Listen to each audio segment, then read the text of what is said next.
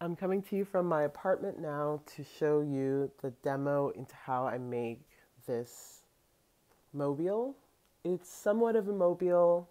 It's similar to how I like to think about my works in having space and using a lot of different shapes and creating a magical air levitating feeling. So this was something that came together with a lot of things I already had in the studio. What you're going to need for this project is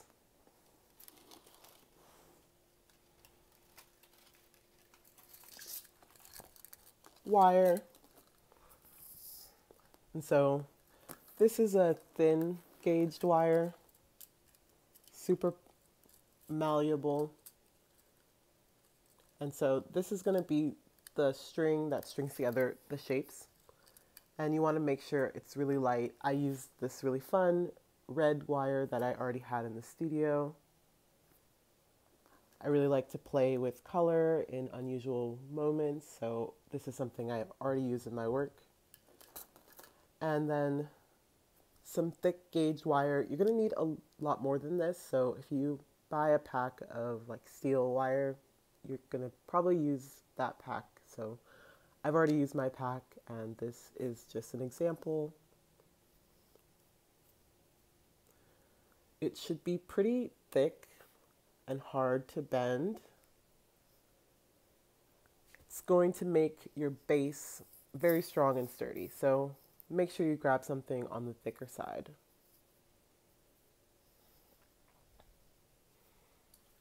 You're also going to need scissors,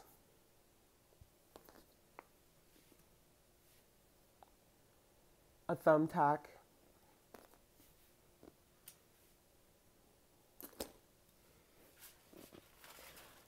and you're going to need some colored cardstock or paper. This is just stuff I already had in the studio. I've already cut shapes into it.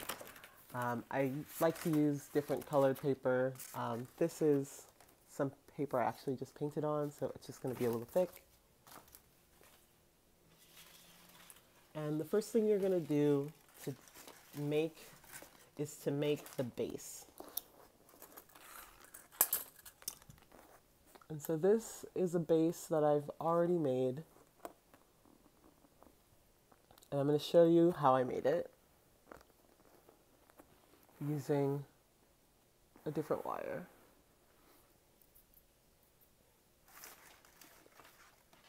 So when you have your piece of wire that's thick, it should be pretty long.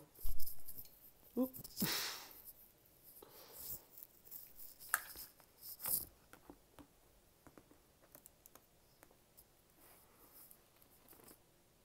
And you're going to go about 3/4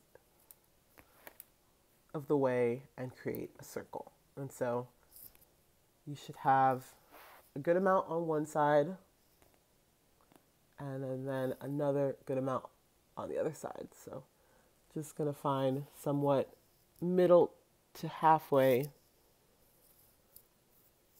to create a circle. And so I'm just going to make a circle about here.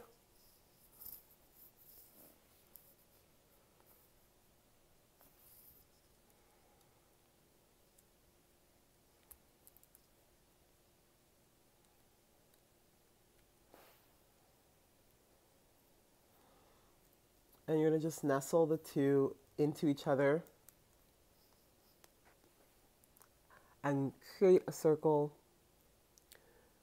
And once you pull the circle through to create another crossbar on the bottom, just going to loop it around, wrap it in any way. Just make sure it's fastened and has that thick wire on the bottom.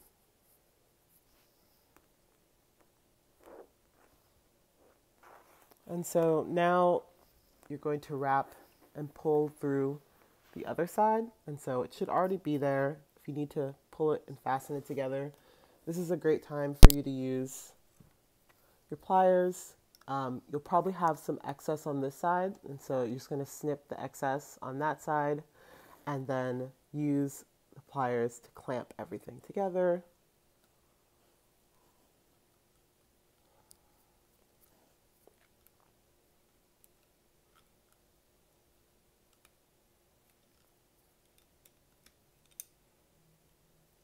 And so now you have the structure that's the base. And this is going to be, you're going to play around with it until it feels like it's somewhat flat and also dimensional so that the curve helps your piece to stay straight.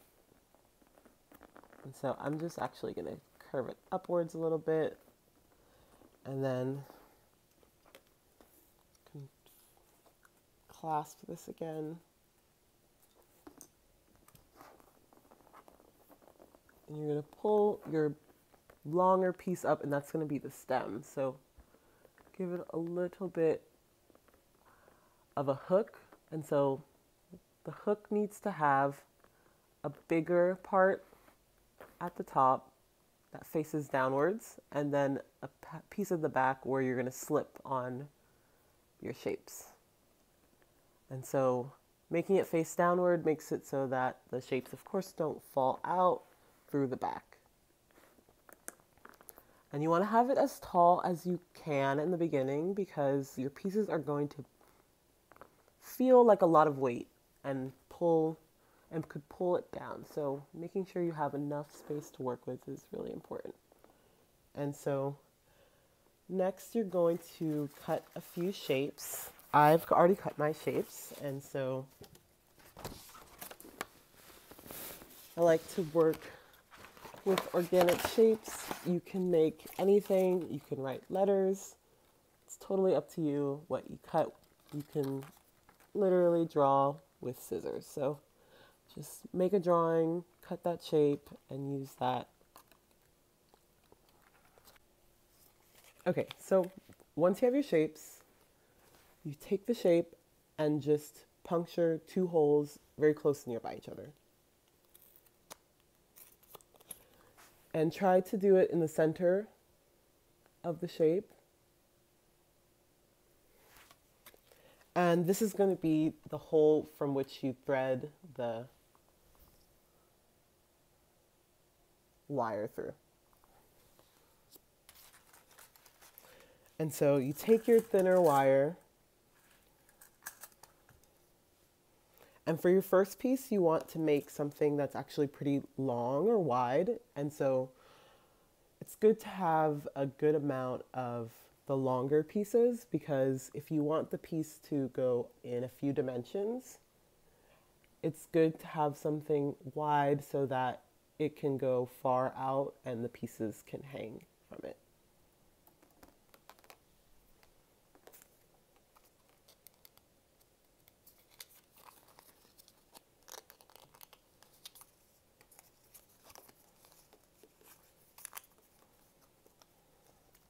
And so you just thread the front from the back to the front and create a little tie.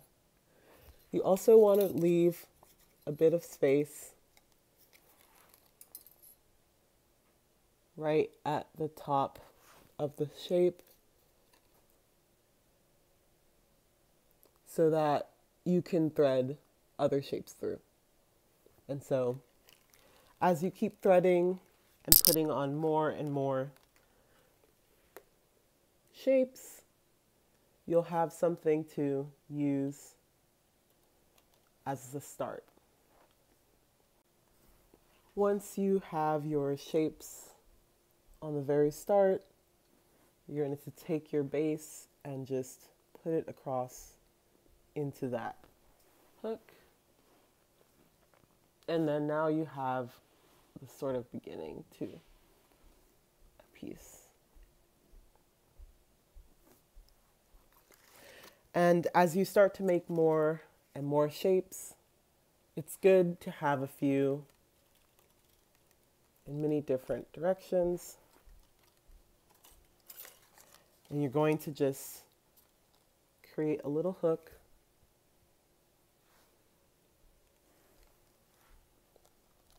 and thread it. And because you're working with the thin wire, you can just keep moving it and bending it until you have something that you are interested in. And also, as you add more shapes, the balance is going to keep changing. So you can see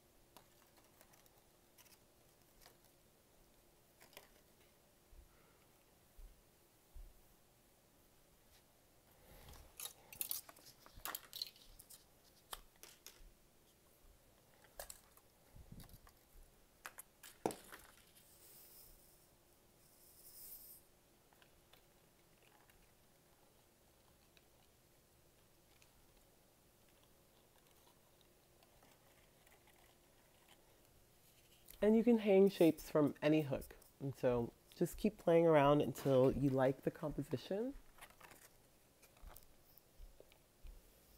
And don't forget, you can always just move things so that you can open it up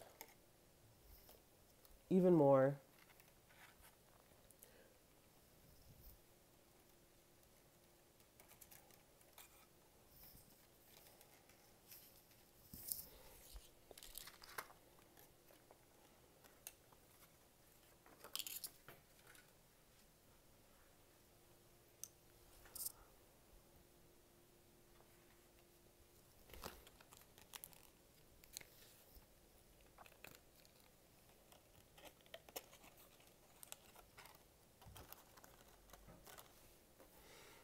And so here you are with a somewhat mobile inspired paper piece. It's super fun, very planetary, and you can write and do and draw whatever you want. And so I'm so happy to be able to share this lesson with the Wide Rainbow community. Thank you so much for checking it out.